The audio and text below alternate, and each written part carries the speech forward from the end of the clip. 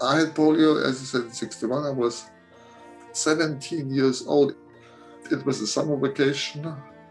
I enjoyed physical things. I was proud of being able to jump 173 centimeters high. I played the violin in the school orchestra. I liked to dance. And I had gotten interested in girls. And then, after 3 days, I was reduced to what you could call a vegetable. I was heavily sedated and I was gone in daydreams. I was in the island.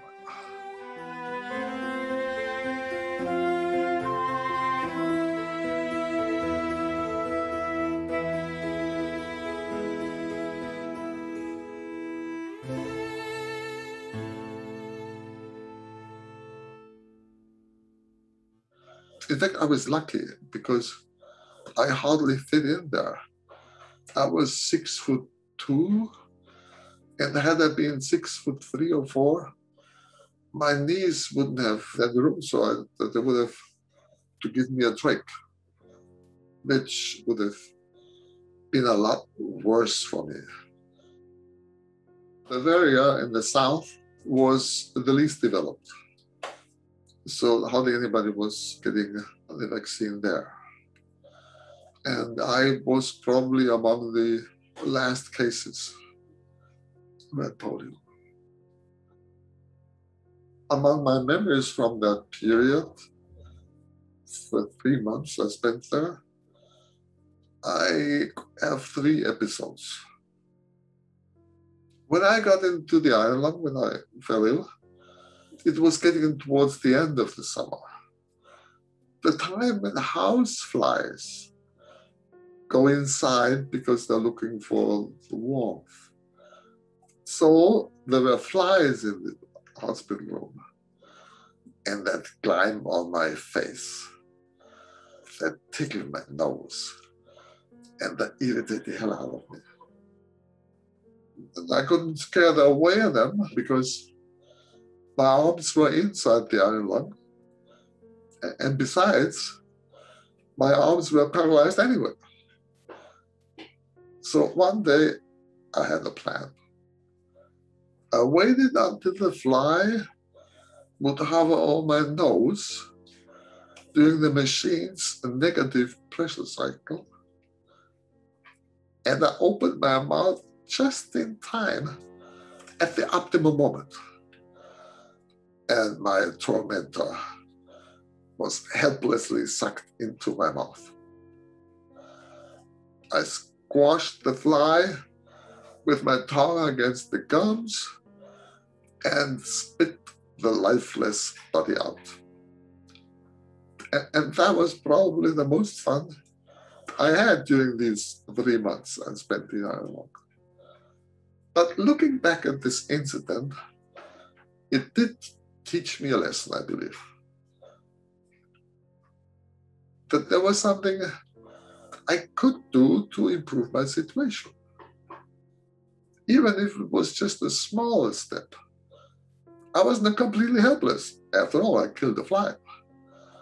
I could carry out a plan, and I could do things, even if I had to do them differently. It may take more thinking, it may take more time, but in the end, if I was stubborn enough, I could reach my goal.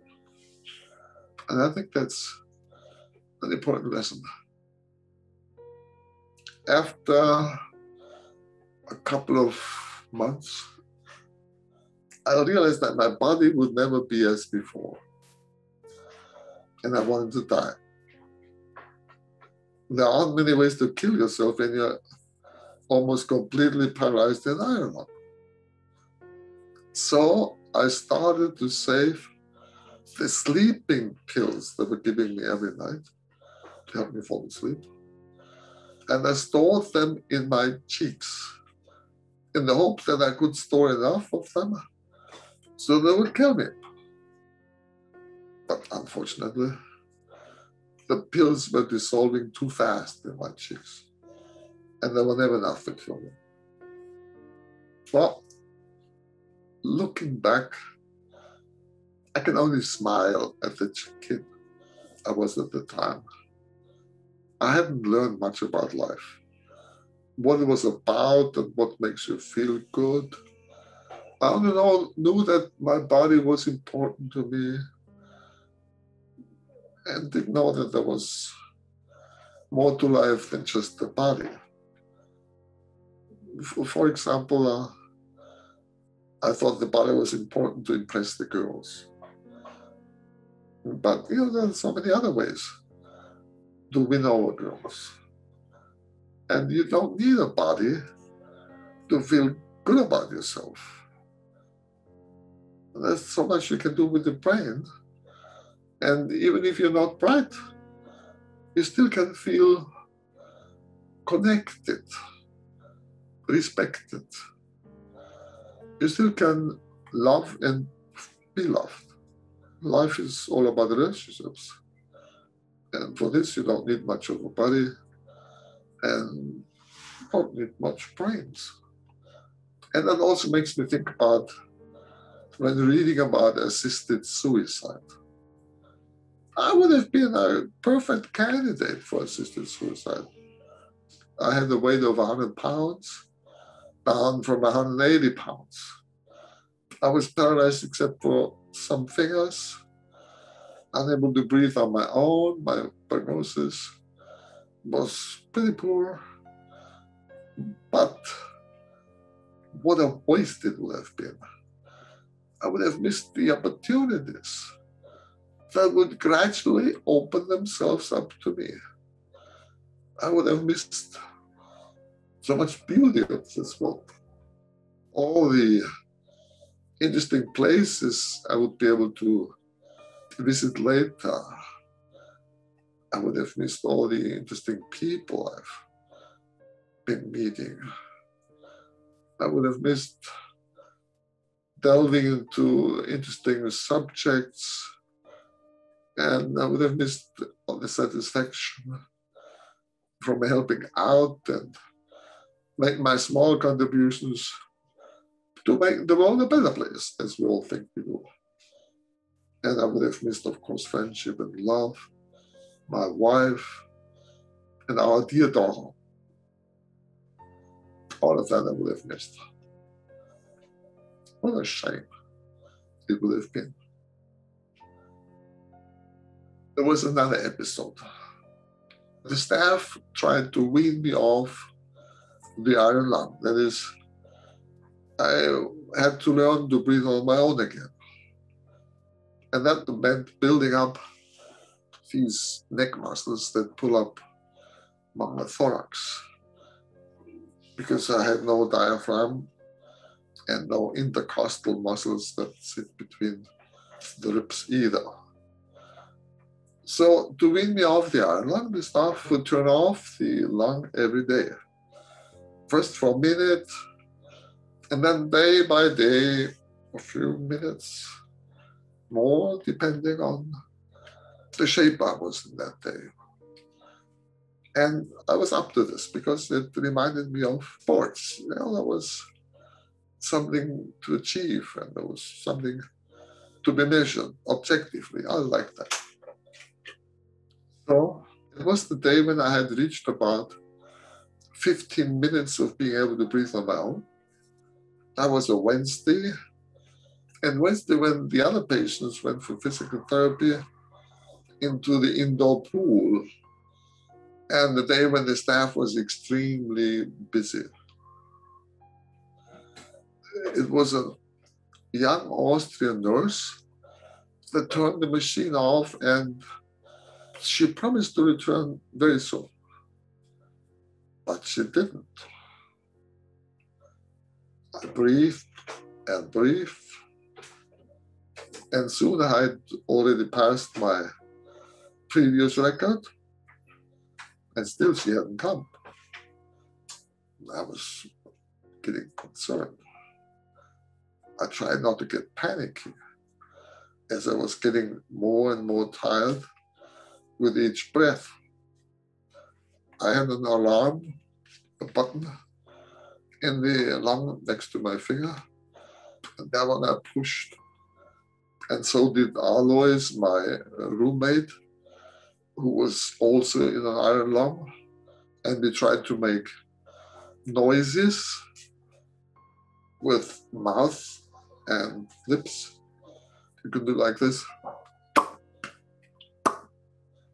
But the door to the room was closed and nobody could hear us. And I don't remember what I was thinking. But anyway, somebody did come and turn the machine on. And by that time, I was blue in the face and I had passed out. And isn't that interesting? Just a couple of weeks before that, I was ready to kill myself. And now I fought for my life until literally blue in the face. And that showed me that deep down, I wanted to live after all. That life was worth living and too precious to be thrown away. From then on, I was interested in living on and making the best out of my situation. That's what I like to think. I've heard many people say that this is just like returning to the womb. It's warm, it's comfortable. You get a lot of air. It's a fantastic oxygenization. So this is very positive. And there are some people who don't want to get out. I mean, I've heard of people who have been staying in the iron lung for decades, despite the fact that they could have had nose masks. You hear the soft swish of the air coming in and out. It makes you fall asleep. So that's a powerful experience. And, you heard very positive terms. But of course, on the other hand, if you don't want to sleep, then it's kind of boring, because there's much else to do. Okay, I was reading, but that meant my head is flat, and above my head was a translucent plastic piece attached to the lung, and on top of that, upside down, people would put a book. But after reading those 2 pages, somebody had to come and turn pages. There wasn't always somebody there. In fact, there was very seldom somebody there to turn the pages. And automatic page turners or that kind of stuff and technology compared to today wasn't there. So it was boring. And when somebody came and visited me, they would always look down on me. And I didn't like that. I was 6'2" tall. So I was used to looking down on other people. A very primitive kind of one-upmanship. Well, of course, you could draw a karmic conclusion saying that just teaches you right. Now we know what it means to be looked down on. Eating was also difficult because somebody had to feed me. Somebody brushed my teeth, and that was horrible. Most of the staff were nuns. So the nun would come in the middle of the night at 6 o'clock, white in the face, pale, because she always worked at nights.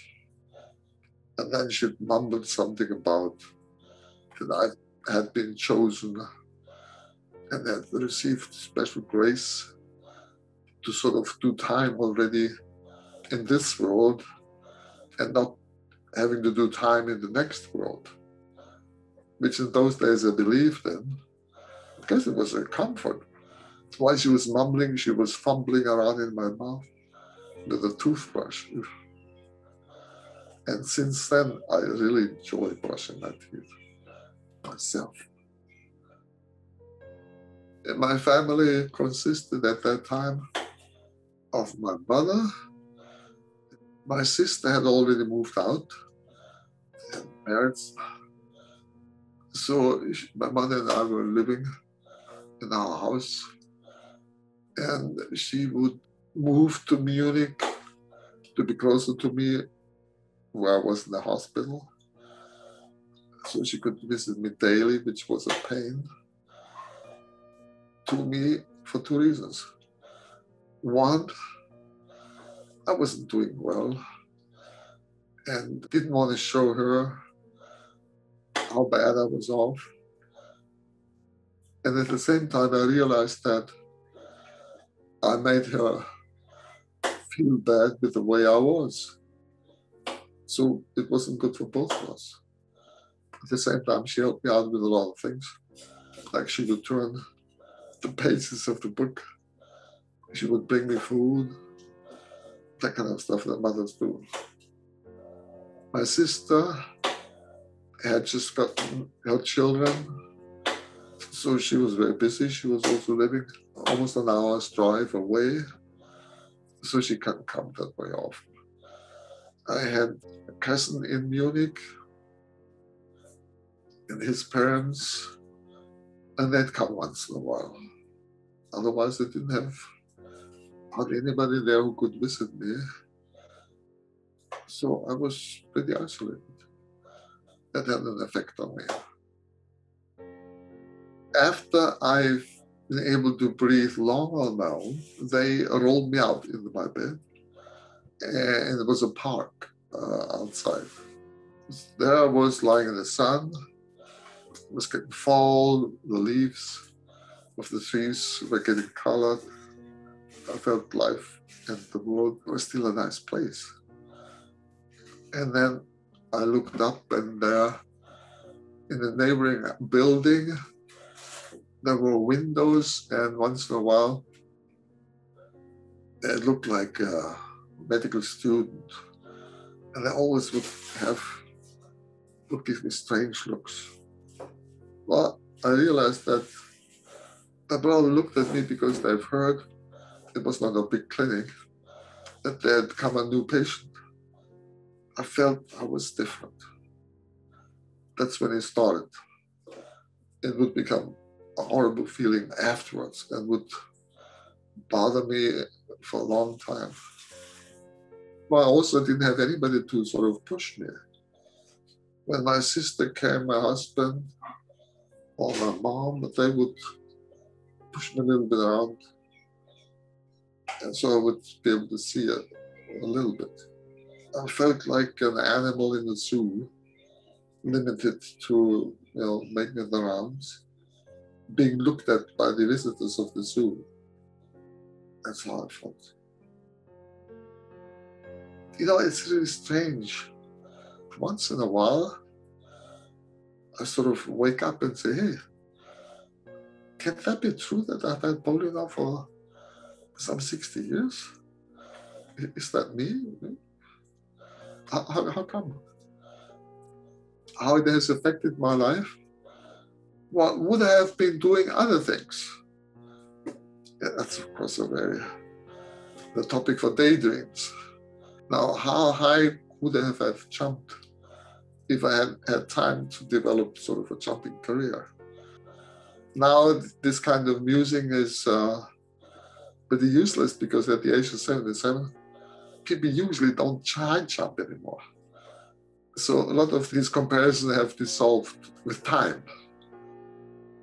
Before I got polio, I was working during the summer vacation as an assistant to surveyors. There was an airport close to where I was living to be constructed, and I was helping them out, and I would listen to them talking, and some of them said, oh yeah, I've heard about a colleague who's been surveying roads in Chile, and they make good money there, and it's exciting, and talked about these things, and I thought, wow, that would be something.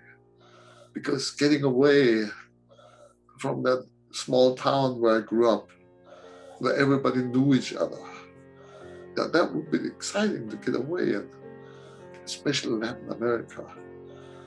As a matter of fact, I've always since then cultivated an interest for Latin America. Now, would I have had that interest? Yeah. Would I have traveled to these places? Yeah, I did travel to these places. I found projects that helped me to get to Nicaragua and Costa Rica, where we stayed a year. And during that year, we adopted our daughter. So I was living and working in Costa Rica. Precisely what I've loved to do before I became disabled. Spending 5 years between the age of 17 and 22 in a hospital affects you emotionally, but mostly it affects your social skills. It affects the way you look at yourself. I mean, it took me years to get over this, having to change pavements when I see somebody with a disability approaching me, of not wanting to be associated with those guys. It took me years to overcome, which means that I was looking down on myself. And when I studied psychology, that was mainly an excuse of getting to know myself better. Some people say, I'm proud to be a Crip. I'm proud to be a Crip. No, it's damn inconvenient to be a Crip. But if I'm proud, then that I've been fighting for disability rights, fighting for a good cause, not taking it sitting down, so to speak.